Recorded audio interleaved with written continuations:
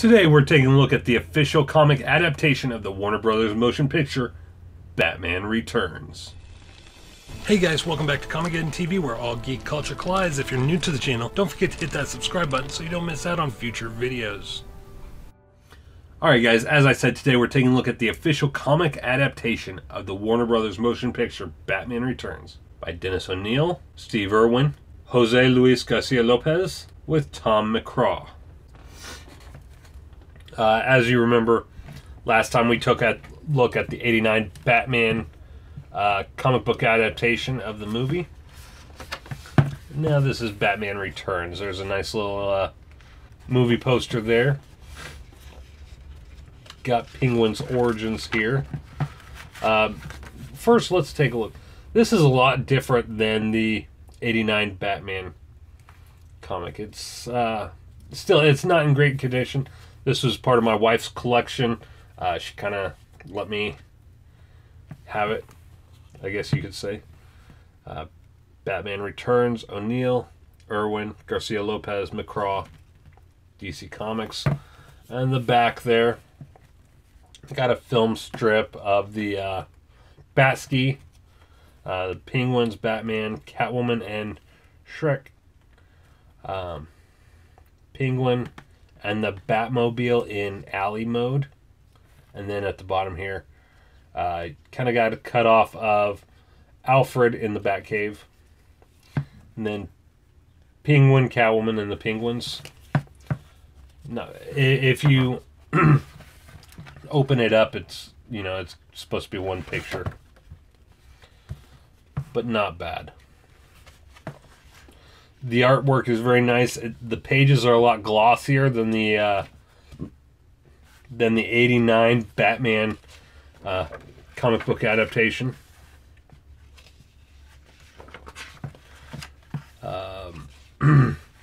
They tried to keep with the same art style, though, to really capture the look of the actors who portrayed the characters. And I do like in this, Catwoman and Batman's costumes actually look like they do in the movie, as opposed to the '89 Batman comic book adaptation, which didn't really look like leather like the movie had it. They gave it a little bit of a shine. So I always liked the Bat Glider. That was a very iconic scene. I remembered seeing it in the trailers for Batman Returns, and just I was amazed by it. It's very cool, and eventually, Christopher Nolan's Batman kind of drew inspiration from that scene.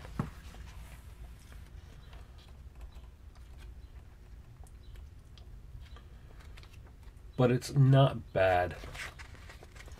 I think the later comic book adaptations of the movies, like Batman Forever and Batman and Robin, became multi-issue deals where they'd only do part of the movie and comic book adaptation and have sorry about that, guys, and have 3 issues, so you have to buy each issue, and they wouldn't release them all at the same time, so that you'd have to go see the movie first if you wanted to see the ending or whatever. But yeah, there's that,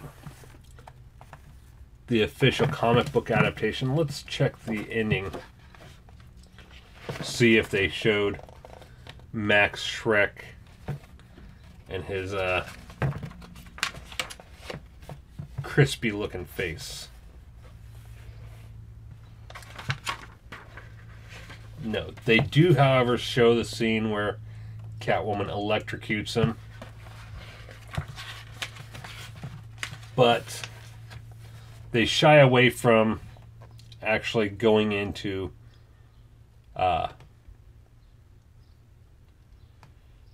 zooming in on Max's face.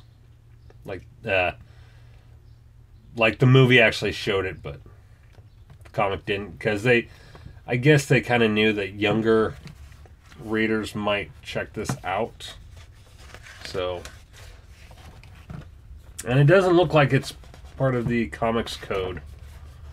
So I guess they could have included it, but they didn't. And this scene here was supposed to lead into the Catwoman spin-off movie. However, because of delays and everything, that ended up being that piece of crap Halle Berry Catwoman movie that's... But there you have it, guys. You could originally buy this for $5.95 US, $6.95 Canadian. I'm not sure how much it's worth now. Probably not a lot. I wouldn't imagine comic book adaptations of movies are worth very much more than the original price. We'll go ahead and compare it to the 1989 Batman official comic book adaptation right here. And as you can see,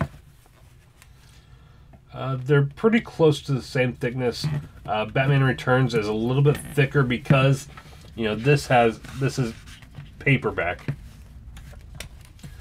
This is more cardboard. So, not bad. If I still had my Batman Forever comic book adaptation, I would certainly review it next. But sadly, that is long gone.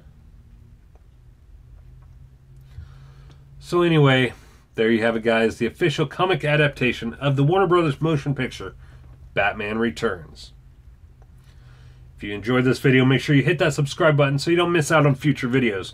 I'm Shannon for Comicgeddon TV, the only place on YouTube where all geek culture collides. Take care, my friends.